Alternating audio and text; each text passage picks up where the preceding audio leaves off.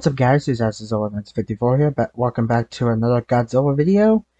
In today's video, well you can tell, kind of, we're going to be reacting to Legendary vs. Shin Godzilla Rematch 5th and 6th forms, in-depth battle analyses. Might have to figure out a different title for that. But anyway, yeah, this is a rematch between Legendary Godzilla and Shin Godzilla, both of my favorite Godzillas ever. I do like Shin Godzilla, so my money's on Shin Godzilla, but yeah. So we're gonna get into it in 3, 2, 1, go. Previously on Goji Center, we covered an epic battle featuring Legendary's G-Man against the bizarre Shin Godzilla. But today, we will take this a step further and discuss what would happen if Legendary Godzilla failed to incinerate his opponent, allowing the regeneration of Shin Godzilla's 5th and 6th forms. Join us as we closely analyze a hypothetical scenario where these two monsters face each other once again, taking into account the new weapons, abilities, and counters that Shin would bring to the battle arena. Don't forget to subscribe to fill your feed with more battles and more carnage. Coming up, Shin Godzilla's 5th forms and beyond against Legendary Godzilla. Before Shin Godzilla tries to get his revenge, let's first talk about some cool monsters and champs that we found in Raid Shadow Legends, our sponsor. You know the drill. To download, click the link in the description or scan this code to play on mobile or on PC. Up first, we have Cleopteryx, a very strong attack champion who's available to pretty much anyone through daily login rewards, whose best ability is being able to block all skills from the enemy team, making her an excellent choice in PvP and the Hydra. Next up, we have Coronar, another overgrown tanky beast who is so temperamental that if you attack it, it might retaliate and hit everyone on the opposing team. And finally, we have Tatura Rhymehide. This legendary champion is a must-have for fighting bosses like the Hydra, thanks to its veiling ability and defense buffs. This thing will also absorb damage and slap it right back at the enemy. You can level up your champions by taking them through all sorts of in-game challenges, but here's a little cheat. To level them up without doing anything, just plop them in this thing called the Guardian Ring and watch them level up by themselves over time. This month, Raid now added new champions, tag arena updates, and the main Deliana Chase event where new and existing players can get this free legendary champ just by playing for 7 days between now and July 20th. So if you're ready to raid and get all this free stuff, new players can just enter the promo code MyDeliana to get your hands on everything, including 50 XP brews to get her to level 50 and a crap ton of silver. All new players can hit the link below or scan this code to get Misery Cord, Tiger Soul, and Romero, plus 10 Magic Force and Spirit Brews. Once you're in, find us under the name Goji Center and join our clan. Thanks to Raid for sponsoring this video, and now let's get back to the episode. Finally. The scenario. Before we generate possible outcomes of this scenario, we first need to pick up where we left off in the previous battle analysis. If you haven't seen this analysis yet, pause this video, go watch it, and then come back.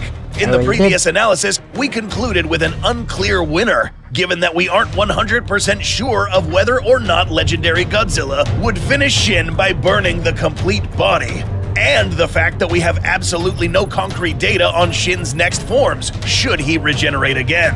In this video, we will discuss 3 possible outcomes that would happen if Legendary Godzilla wins, but doesn't dispose of the entire body. These are completely hypothetical scenarios based on what we already know about Shin. Having said this, let's now enter the simulation platform. Number 1, duplicate creatures. According to Shin Godzilla's known biology, it is possible that this kaiju's regenerative abilities can be executed in many ways, including the generation of additional creatures, or duplicates. That looks cool, actually. It's mentioned in the film that this Godzilla's body can regenerate similar to a starfish. Once entire limbs or pieces of this creature are cut off, these could regenerate into duplicates of the same creature. In this particular made-up scenario, Legendary Godzilla severs the head of Shin and walks away. But these 2 chunks regenerate, forming 2 separate entities, 2 Titans, 2 Shin Godzillas. Now, the question, can Legendary Godzilla take on 2 Shin Godzillas? In order to successfully take on 2 identical opponents, the G-Man would now have to adopt a different fight methodology than what he usually resorts to. In the past, we have seen Godzilla perform well against a single foe. In a 1v1 match, this Titan is very difficult to beat. But against 2 foes, Legendary Godzilla will probably struggle. In order Yeah, for this he fight did. to go in the In G-Man's 2014. favor, his first priority would be to eliminate these two as fast as possible by closing the distance between himself and one of the opponents. In our previous battle analysis, we see that Legendary surpasses Shin in physical prowess, movement, and intelligence, meaning that this fight can be won by Legendary Godzilla under certain circumstances. In this scenario, Godzilla closes the distance between the first Shin Godzilla and uses it as a shield of sorts to prevent getting hit with more atomic heat rays from the other Shin. Once this one is defeated, Godzilla will then proceed to eliminate the next one by using the same process: approach and kill. Failure to follow this method would only mean that Legendary G-Man would now get hit from 4 directions at the same time, making it much more difficult for him to win. If this is the case and Legendary does survive this fight, this kaiju will have learned to incinerate this entire kaiju this time to prevent it from regrowing into something stronger. Note that this scenario does not take into account the fact that Shin evolves into a stronger creature. But what if it did? The next simulation will uncover just that. Number 2. Shin Godzilla's 5th form. In the previous battle face-off, we discussed Shin Godzilla's most unique ability, which was its ability to evolve into a stronger kaiju. Now, it's really important to note here that the way this regeneration functioned depended on a few variables. Shin Godzilla evolves to counter whatever its opponent is at that point in time. Let us explain. At the end of this film, we saw Shin Godzilla's body get frozen thanks to a special coagulant that stopped this animal from functioning. Had this not worked, Shin Godzilla would have evolved into these smaller humanoid creatures you see here. That's right, folks. In order to combat humans more effectively, this creature would evolve into smaller Godzillas that would wage war against humanity at a smaller and more functional scale. But in today's scenario, Shin Godzilla went up against a more powerful G-Man, lost, but luckily was not blasted to ashes with atomic breath, giving him the opportunity to regenerate to a 5th form. Note that this 5th form will now be custom built to counter anything the G-Man has the edge on. In the previous video, we saw that in terms of melee weapons, Legendary Godzilla far outweighed Shin. This is now about to change. Shin Godzilla's brain has collected enough data on Legendary to come up with a new body of its own. First, its posture is now more animalistic, allowing it to face forward and orient its head at a better angle.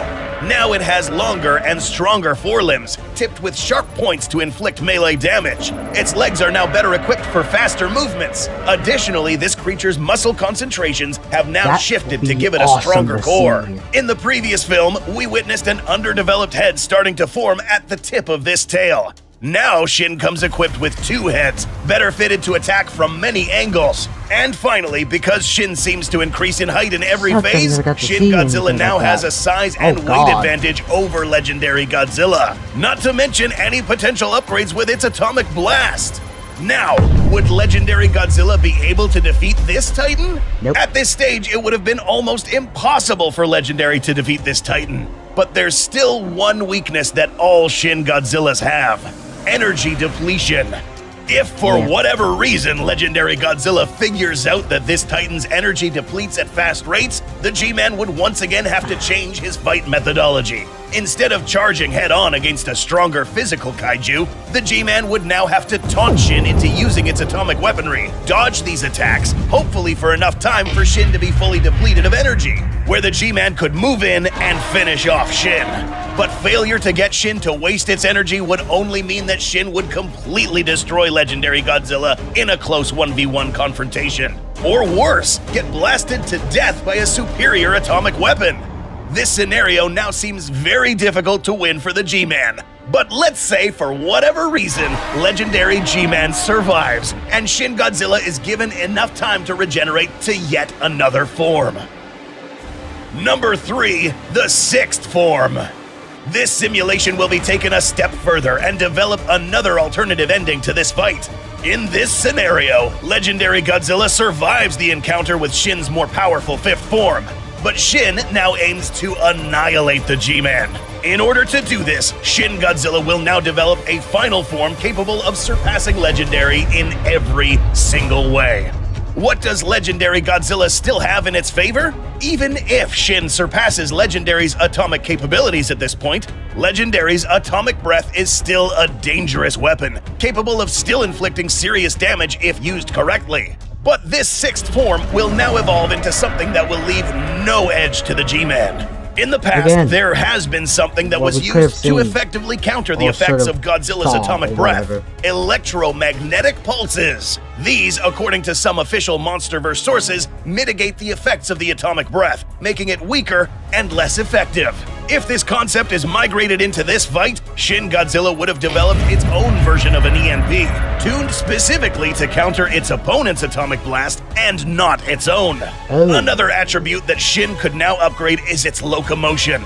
In the film, it is mentioned that this ability to evolve would have eventually allowed Shin to be capable of flight. Precisely the type of locomotion abilities that would let it have a definitive edge over legendary Godzilla. Over time, this thing would have become even more effective at killing Gojiras, better than any Muto in the MonsterVerse. This new winged Shin now has the ability to fly or glide towards a lesser Godzilla, using its EMP-like ability to snuff out the G-Man's atomic breath and bring down the G-Man with sheer brute force, or use a new atomic ray of its own. We could go as far as to say that this Shin can now emit atomic blasts from more controlled parts of its body, including its arms, tail, and other areas. But would you believe that this isn't the end of it? According to the lore, Shin Godzilla could technically evolve to astronomical proportions, bigger than any kaiju we have ever witnessed. Although this concept is a little too ungrounded in reality, the point remains. If not stopped or destroyed completely, Shin Godzilla would become the strongest and most powerful Godzilla of all time.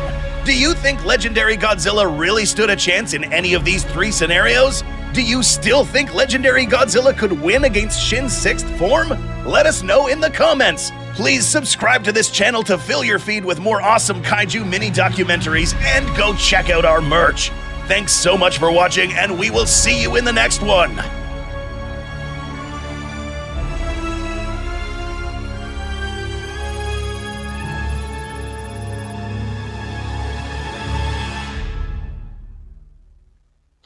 Wow. I think Legendary has no chance. No chance. If Shin had a sixth form like that in a fifth form, no. At least for me, at least. I don't know what you guys think. But yes, so that is it for today's reaction. I look tired as heck. I got the new Silent Hill game that one of my friends suggested, and I'm playing it by myself before I do a gameplay of it, because I do want to play it on my own, and before I do a gameplay video of it. So yeah, just letting you guys know. But yeah, what do you guys think? Can Legendary beat Shin with those forms? Fifth and sixth, or can he just, or is he basically done for? Let me know in the comments. So that is it for now. I am gonna go to sleep because I'm tired as heck. And yeah, so as always, hope you guys enjoyed this video. As always, I will see you guys in next video. Bye bye.